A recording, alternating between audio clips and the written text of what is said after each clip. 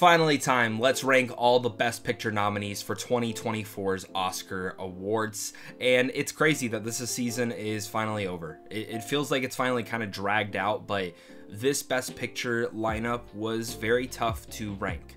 After finally rewatching every single movie on here, or finally seeing some for the very first time, I have my definitive list on what I'm going to be here. And it's going to be my personal list. It's not going to agree with yours probably, and that's okay. I definitely want to hear your guys' thoughts down below in the comment section, as well as make sure to hit the like and subscribe button for more movie and TV content like this over here on a daily basis, because we will be reacting to the Oscars, Oscar night. Definitely look forward to that video, but it's been a nice build-up. We did a video talking about which films would I have actually nominated. We did a video talking about my final predictions, and now we're doing this one leading into my Oscar reaction video. And that means today's video is sponsored by Kalshi. Have you ever wanted to bet on something that you might actually be good at? For me, I've longed for the days where I could actually bet directly on something related to my favorite thing, and that is movies. Thanks to Kalshi, there is finally a way to bet directly on the Oscars, and Kalshi, which was founded by 2 MIT engineers. This is the first legal financial exchange in the US where you can actually bet on any event. It is basically like the New York Stock Exchange. Instead of investing in stocks, you can invest in things that you actually care and know about, which again is something that I would want to be. I am not a good gambler, but when it comes down to movies, I think I know my stuff. It's incredible that this is the first legal platform in the US where people can actually do this in all 50 states. Now, the exchange has thousands of users and has already seen more than $500 million of trading. Kalshi has a ton of Oscar markets where you can make money by betting on the movies and actors you're most excited about, and you can trade on things like, will Oppenheimer win Best Picture? Will Emma Stone win Best Actress? And will Christopher Nolan take home Best Director? And a ton more. I've already been looking myself at making bets because I actually think I could win something here for once, and this is how it works. So let's use one of the most interesting awards personally this season for me. Let's say you believe Lily Gladstone will win for Best Actress. It is currently priced at 61%. You can buy shares of Lily Gladstone for 61%, and the price changes based on what the market thinks the odds are. Say you want to buy 100 shares. You pay 61 times 100 equals $61. If Lily Gladstone wins, you get $100. If not, you get 0. You can sell your shares before the results come in. If the share price goes to 80%, you can sell 100 shares for $80 and make a profit even before the event ends. Kalshi has many movie markets, including Rotten Tomatoes scores and markets on politics, music, climate, economy, tech, gaming, and more. It's the only place you can bet on the Oscars in all 50 states again, and you can sign up using my link down below, or the one that you've seen across the video in this entire time. And the first 500 traders will get free $20 credits. As always, bet responsibly. We do not encourage or promote irresponsibly trading. Bet within your financial means. Again, hit up that link down below. Thank you so much again for Kalshi for sponsoring this video, and let's get into my ranking. Coming down at the very bottom of my ranking is already going to be a hot take for many of you guys, and that is The Zone of Interest, a film that I quite liked, but it's one that, while has stuck with me in terms of its sound design and in terms of its idea and style, but has not really been one of the films that has been, I have to watch that again, or, oh my god, that blew me away. When I watched The Zone of Interest, I was expecting so many different things, and I say this as a fan of Jonathan Glazer, who I think is an incredible director. But The Zone of Interest for me excels in its technical department, but everything else I found to just be a little bit too long. It feels like a short film that was extended into a feature film, and I think would have maybe worked better as a short. Now, let me get my gigantic pros out of the way. If you have not seen this film yet, the sound design is unlike anything else from this year. It should win sound design, personally for me, just for the alone that it is the biggest character of the entire film. If you don't have that sound design, then you are literally missing an entire concept of the film. It's one of those movies that if you were to watch it without sound, it would be a different movie for you. I found out that idea of a Nazi family living right next to a camp is one of those ideas that, again, is horrifying and is one thing that gave me goosebumps while watching the entire film. And it's one that has stuck with me in certain departments, but when I look at this entire list, it's the one that I didn't feel that enamored by. And sometimes when I do my rankings though, it comes down to rewatchability. this is just one of those ones that I just don't ever see myself watching again. It's a greatly made movie.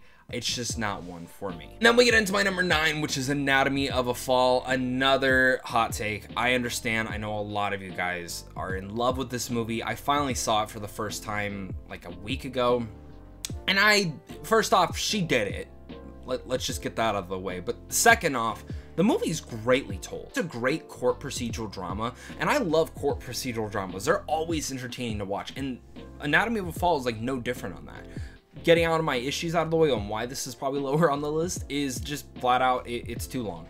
2 hours and like 45 minutes. I honestly found that at least 40 minutes of that could have been cut and made for a 2-hour film. I understand there's a lot of propositions to what it needs to do, and personally for me, I like that it never tells you if she did it or she didn't, because then you can have those discussions and down below in the comment section or with other film friends or friends in general. So definitely leave your thoughts down below. Did she do it? Did she not? Let me know. I think she did. It was pretty obvious. I really like that the director here, Justine, really had a great idea with that. And when you look up interviews of what she told Sandra Huller to play this character like she is innocent, never giving her the direction if she was innocent or is she not.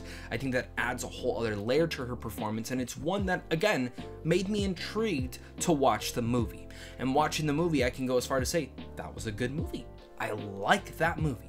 But it's not one that I personally would have nominated for Best Picture, and it's personally not one for me that is like one of the things that blew my mind away. Again, I know a lot of you guys like this movie, just wasn't my cup of tea. We get into my number 8, and that is Maestro. Now, I think for most lists that I've seen, a lot of people have actually put Maestro down at the bottom for themselves. And personally, I don't get it.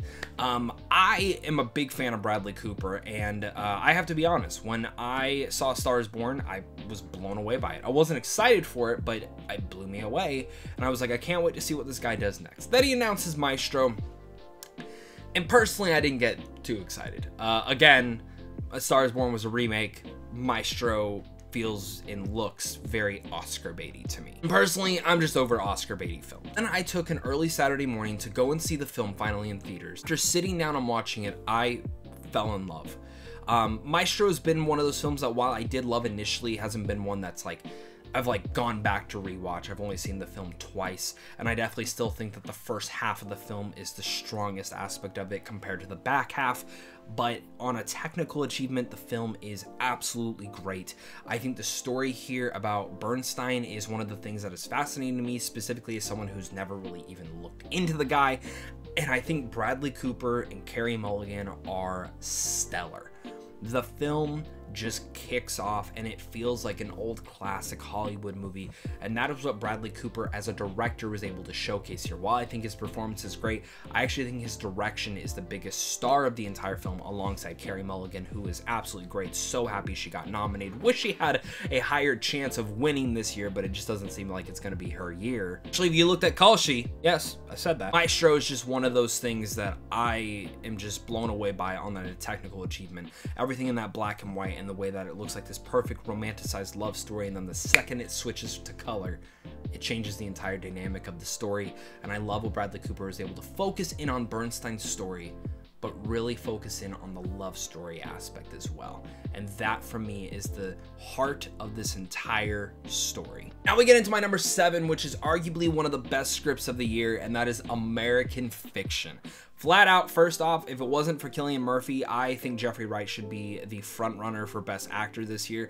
American Fiction, this is like, honest to God, maybe his best performance yet. It's a performance that honestly took me by storm, and American Fiction itself is just an excellently made movie. And it's one that I've continued to think about certain moments through it, and to see Cord Jefferson, someone who is a native to Arizona, shout out to you, absolutely write this script, but then also direct it all at the same time and craft a fantastic directorial debut makes me so excited to see what he goes off and does next. American Fiction is a film that brings drama and comedy all together in a way that I wasn't ever expecting, and it's one that I think is arguably able to be made that it's the funniest film, not just on this list, but it's also the funniest film, or one of the funniest films of last year as well. From the way of Jeffrey Wright's dialogue and him being this book writer who wants to, these very intelligent novels and no one wants to read them. So then he goes and makes this very half-assed book about the ghetto life, and it blows up in popularity. after he uses a Sioux name and all this stuff, and I love that entire idea. But I like that Cord Jefferson didn't just settle on that. He decides to also get down to the bottom and the meat of this character and what makes him tick. And on the other end, we have his family life, where he's dealing with mourning, grieving. He's dealing with his mother, who is having dementia and all this stuff. He's dealing with people moving on, growing up, moving forward in their life, and maybe someone even new coming into his life to shine a light on it. And American Fiction carries two big weights of the story. And while at the time of first watching this, I had an issue with how they handled the dramatic avenue of it, upon watching it again, it kind of just sinks a little bit better in there. I still wish the film was a little bit longer. I understand in the indie and the budgets that they get around these, maybe they just did not have the time to do that. But American Fiction is such a finely crafted movie that I cannot recommend enough to each and every one of you. Now we get into my number 6, and this is either way lower on your list or way higher on your list, and that is Barbie. Barbie is a film that I loved. It's one that I remember initially walking out of thinking, oh, I really liked that movie. And then as I continued to think about the movie, I thought so much more about how I actually came to love that film. And honestly, this is one of those movies that has only continued to grow and grow on me.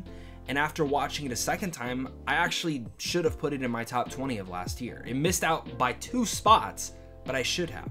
I think Barbie is one of those films that a lot of people, you know, whichever way you want to talk about it on, there have been people who have hoot and holler in their own opinions, but I love that a film like Barbie can actually bring that about. I love that Barbie was the highest grossing film of last year. I love that people went and saw Barbie and Oppenheimer in theaters at the same time and did the Barbenheimer thing. There were so many friends of mine that did that. It was a cultural event, and Barbie was a part of that. And I think for me, while I don't agree that Margot Robbie should have been nominated, I think the nominees they basically got were pretty perfect. I think Greta Lee was the only one genuinely missing from there. And I think Margot Robbie's great in here. I think Ryan Gosling's excellent. I think America Ferrera is great in here as well. This film really excels and works when it gets down to the nitty-gritty of its script and its ideas. And Greta Gerwig, the fact that she crafted a film like Lady Bird, Little Women, 2 intelligently great movies, and then takes this idea of Barbie where any other director or writer would have just made a slapstick comedy like Barbie and Ken going to our world and experiencing it. And while we do get that here, and it's funny when they do, it has a deeper meaning to it. And seeing how Barbie relates to our world and what Barbies mean to people in our society, and seeing then Ken notice how this society treats men differently. There's all these different ideas and different takeaways that people are going to take from Barbie. And the fact that Barbie can strike those conversations, strike those idyllic thoughts in themselves, and make a beautifully crafted movie at the same time, where in one way it's a comedy, in one way it's a blockbuster, in one way it's a drama, and it's all working in harmony. It's pretty damn great. And it's a movie that is fucking crazy too. Noah Baumbach and Greta Gerwig did not stirring away from the weirdness of it. Michael Cera beating the crap out of people.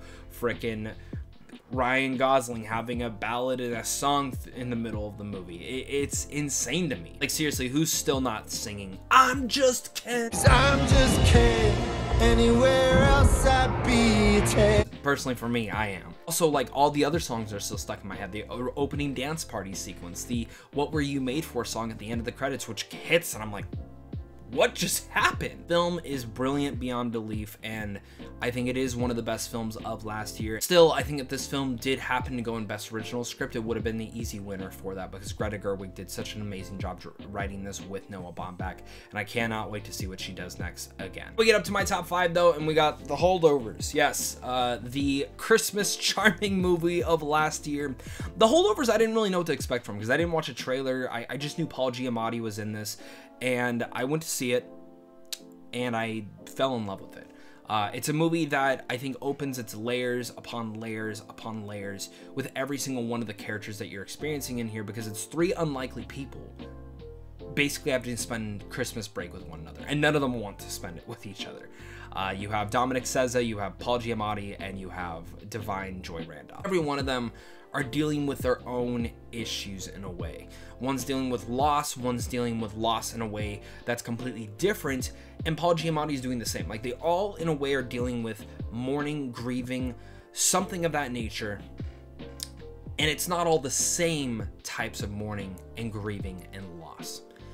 And for me, the fact that they're all paired in this way, they're all three people who should never have spent time together, and they're spending time together, understanding each other, learning about each other, and giving each other different types of ideas, and opening their minds to different situations, and all crafted in that.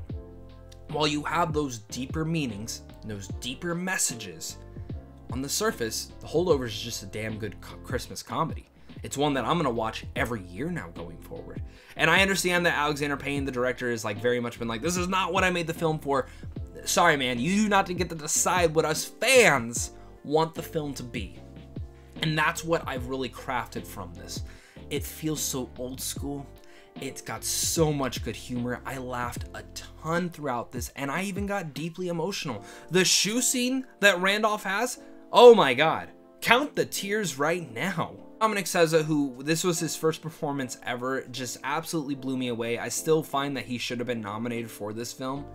And Paul Giamatti, I mean, it's really been between him and Cillian Murphy for this entire award season, and they're both excellent in this. And this is just one of those movies that I can't recommend enough. If you still have not watched it, please go check it out and make it your new Christmas tradition every year. Get into my number 4, and honestly, I'm not gonna lie, 4 through 2, this was actually really hard for me to choose. After rewatching all of these movies, this is the one that I'm still not 100% definitive in. Any other day, you might ask me to re-rank this list, and I would probably re-rank this list a little bit differently. I'm gonna stick at my number 4 of being Past Lives, which, if you ask me right now, 4, 3, 2, and 1, these are all masterpieces in my eyes personally, and I found Past Lives to be one of the best films created of this decade and one of the best films created for this entire year.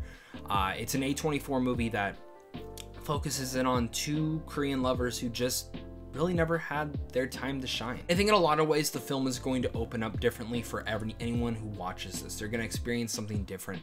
But the one thing I think we're all going to relate to is love. Whether you take away that maybe you can relate to this in a situation that it was the wrong time every single time you try to be with someone, or maybe you can relate that the person that I'm with right now, this is the person I need to be with. And I'm so happy to be with this person, no matter what has happened in my past. And Past Lives speaks to all that, and it speaks to the culture. But also one of the things that I really loved about it is the way that it builds up their relationship. You go seeing them from kids to kind of talking in college, to how that college moves forward into that. And the way that they build it up to where this guy is coming to visit and wants to see her. And at this point in time, she's married. She's in another relationship now. And any other film would have made this like the biggest point of contention. But her husband like jokes about it and understands what is going on. He's not trying to get in the way about two star-crossed lovers. And that entire moment from when they finally see each other and they spend all this time with one another, all the way down to the taxi scene, breaks my heart every time. And the fact that you can have these moments and you can build up that thematical avenue with incredible performances, layered out writing, and not make you mad at anything, at her choices, at who she ends up with. It's not cliche at all. And it's not one of those things that is so generic. It's so well written, and I genuinely think Past Lives is one of the best films that A24 has ever put out. I love this movie so much. Again, another one, if you've never seen it, you should. Now we get into my number 3, which is, honest to God, for me, one of the most batshit crazy, insane movies that I've ever seen, and it's Poor Things. I've almost debated on putting this at my number 2, and in my personal ranking, like my actual personal top 10 of last year, Poor Things was higher than Killers of the Flower Moon by 1. But I did rewatch Killers of the Flower Moon. We'll talk about that in a second. But Poor Things, if you have not seen this movie, I feel like this is a movie that if you have watched it, you either love it or you hate it or you just don't understand it.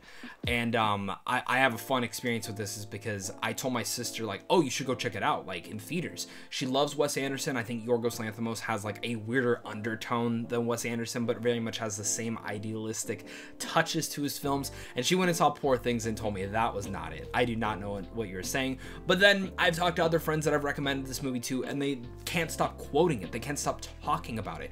And that's kind of how I am. I find this movie to be American fiction, one of the funniest films of the year, but Poor Things to be my cup of tea in terms of how hilarious it is as well. Yorgos Lanthimos, for me, not just crafts his best movie, but I think this is Emma Stone's best performance yet, and that's saying a lot because La La Land's one of my favorite films of all time. Her performance in that was excellent.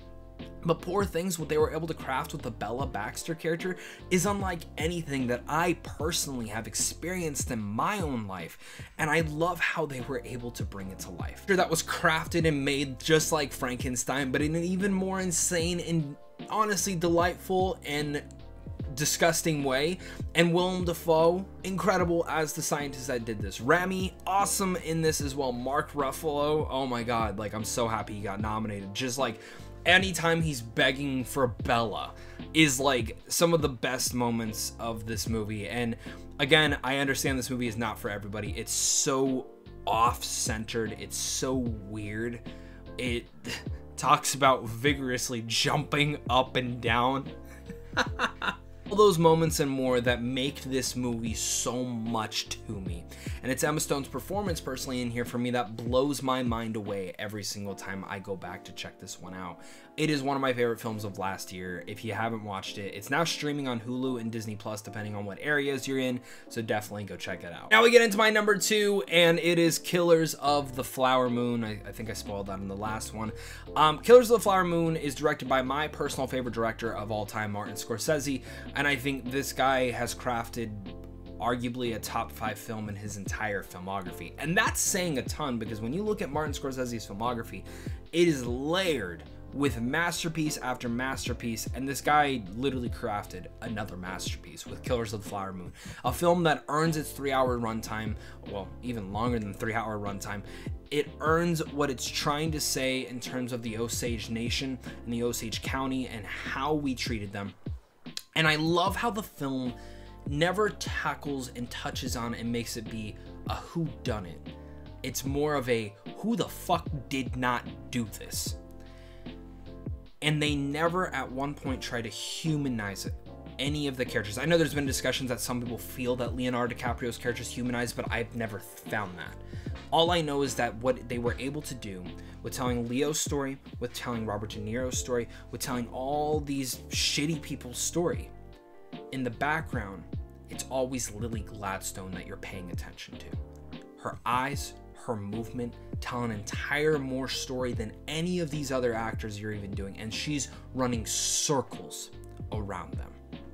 To a performance that, again, like I mentioned with Kalshi, she's probably gonna win.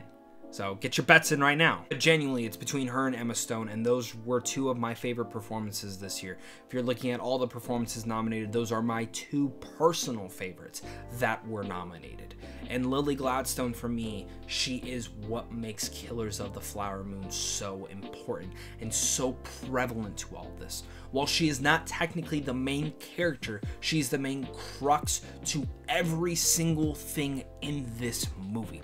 I've seen the movie about 3 times, and every single time I always come out blown away by her performance, even though I know what I'm getting from it. The final moment that you get in here between her and DiCaprio is just perfect, and I love how Martin Scorsese decided to end on this story. Again, personally for me, I think this is one of the best films of last year. It's my 2nd favorite Best Picture nominee, and I cannot recommend Killers of the Flower Moon enough. My number 1, and I think most people's number 1, is gonna be this, and that is Oppenheimer. For me, Christopher Nolan is one of those directors that is just like kind of Martin Scorsese. He just continues to craft masterpiece after masterpiece. There's a couple films in his filmography that I just like, but I think he's been on such a hot streak when it comes down to Inception, Interstellar, of course the Dark Knight trilogy, Tenet. Yes, I'm one of the ones that like Tenet. But after Tenet, I was like, you know, I love when Nolan goes big. I love when Nolan goes wild and weird. But I also love when he goes small scale. And it's been a long time since we've seen something like that. Some people could argue Dunkirk, but I wanted to see something on the Prestige level. I wanted to see something on the Memento level. And he came back and did a Robert Oppenheimer biopic. But in a Christopher Nolan fashion, it's not a normal biopic.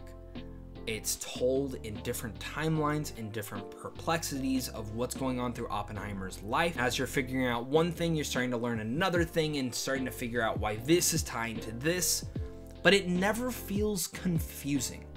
The way that Nolan uses time in here, which is something that Nolan is so in love with. I mean, seriously, look at a majority of his filmography. The guy's obsessed with time, and I love it because I'm obsessed with time as well. But the way that Nolan is able to craft this story, with Oppenheimer and tell this consistent and beautiful, touching story and never falter away from telling a biopic, but also a warning for the future, is one of the biggest accomplishments that I think he can do with this movie.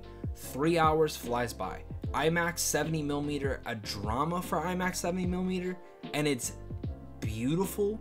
It's an experience. You got regular people to go watch a 3-hour biopic in theaters.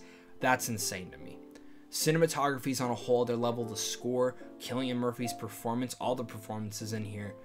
But the thing that really stuck with me the most. Also, shout out to Robert Downey Jr., who's great in this. I am so happy that he's probably going to be taking home that award. The thing that really works for me here is when I look at Oppenheimer. While I learned a lot about this guy's life, the thing that did make me take away is what he did. What is that transfix for the entire rest of the world? And what he didn't just craft one of the most powerful weapons in the world. It crafted a warning for the world. And that last conversation he has with Einstein, and the way that they're looking at the puddles, and the way that the puddles reflect at the beginning, and the way that he's seeing him in the cockpit, you see all the missiles shooting over, to even when he hears about what happened, what the bomb did, and he sees all those people's faces just being eviscerated. All those moments that make this one of the most memorable movies of last year, and was my second favorite film of last year for all those reasons and more. Oppenheimer deserves Best Picture. It deserves Best Director. It deserves Best Actor. And this is one of the few years that, while yes, I would love a ton of weird upsets, film should win about almost every award. So I'm very excited that Oppenheimer made my #1, and I definitely can't wait to get your guys' ranking down below in the comment section. So again, thank you so much again for watching this video. Tune into that reaction. Head over to Call Sheet. Thank you so much again for them for sponsoring this video. And of course, with all that said, guys, stay classy.